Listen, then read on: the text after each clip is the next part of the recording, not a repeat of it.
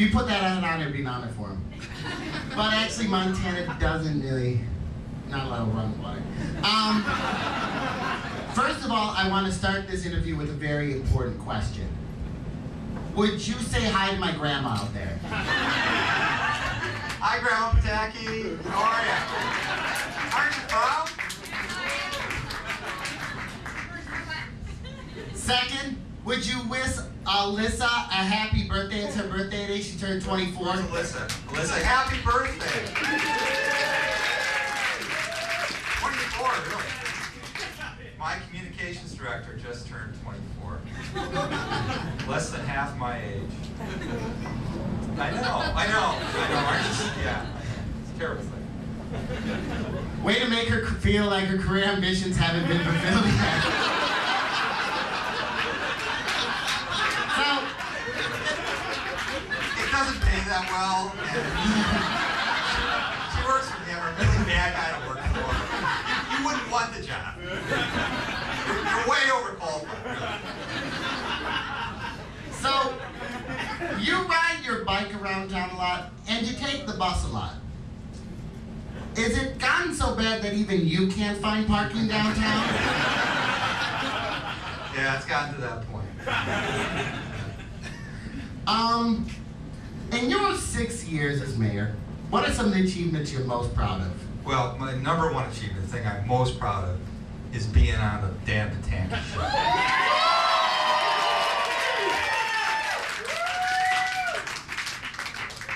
Also, the smoking ban was pretty cool. You know,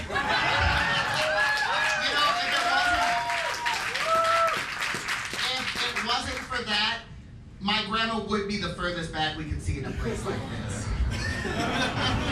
I remember when you would go into the Dyson, it would be like a London fog. Now, considering that the recession has packed the entire country, including Madison, why do you think Madison has still remained relatively prosperous? You know, like, there's one primary reason for that. It's all the people coming and spending money here at the Dan Potacke show. So I think that's pretty much it. No, it's, you know, the university is a big part of that, and state government. Oh, there's less of state government all the time, unfortunately. You know, you can at least give yourself a little props for city services. Come on! I can do what? Give yourself a little props. Okay, I am the greatest mayor of Madison. Now,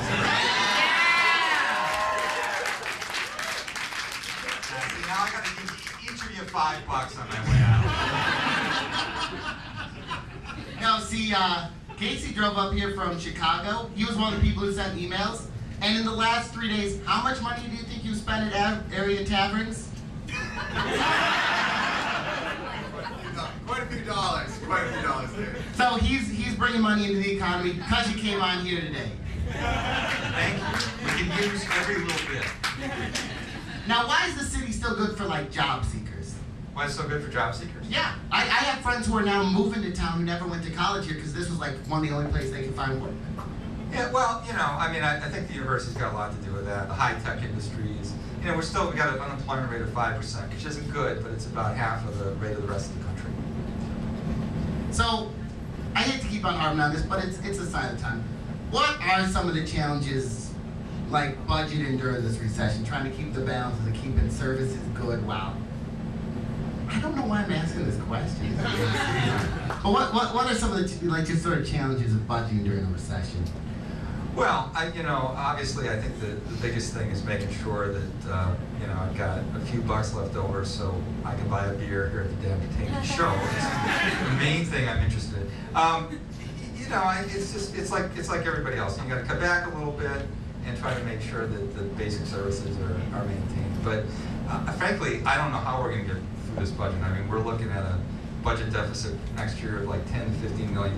So I'm going to ask Bridget's on the council. Bridget, figure it out, will you? And then I'm golfing Friday. And then I got a couple things Saturday, Sunday. Monday morning, if you could have some answers for me, I really appreciate it. I got this show I got to do, so thanks.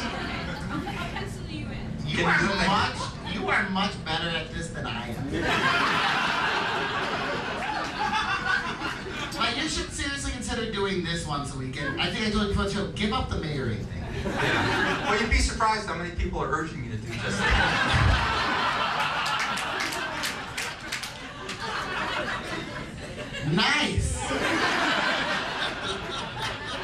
So what are some of your major goals ahead for 2009, 2010? Obviously, 2010, once again appear at the Dan Potacke show. That's got to be number one. It's not Dan Potacke, it's Dan Potacke.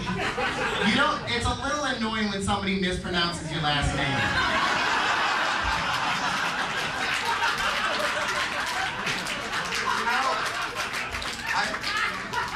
I wouldn't know. That's never happened.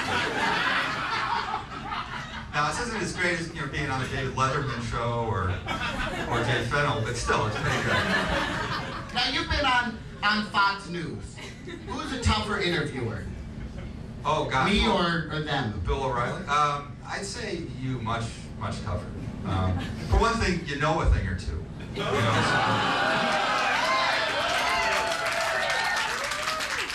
it's not like you just make stuff up like Fox News.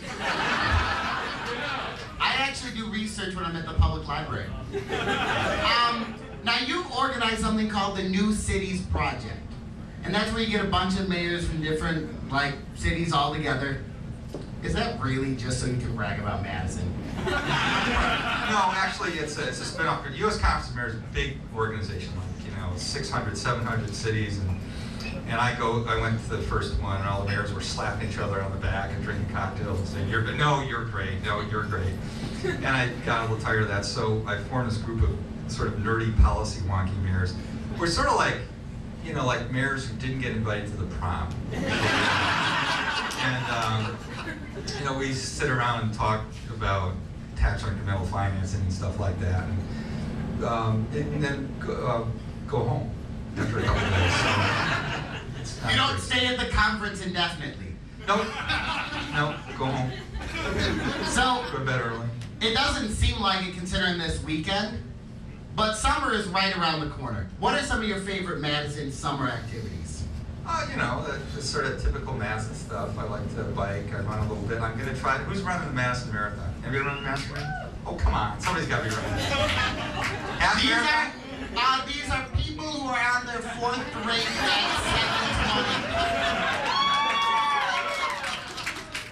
7:20. We call that protein loading. So I'm going to try to run the Madison half marathon. Just a half marathon. Oh, only a half marathon, Mayor. Oh, you'd be surprised. I mean, this is a city of iron people, they do the whole Ironman thing. So in most crowds, when I say I'm running the half marathon, it's kind of like, oh, so you're riding a bike with training wheels. Oh, good deal, So I'm really impressed that you're impressed.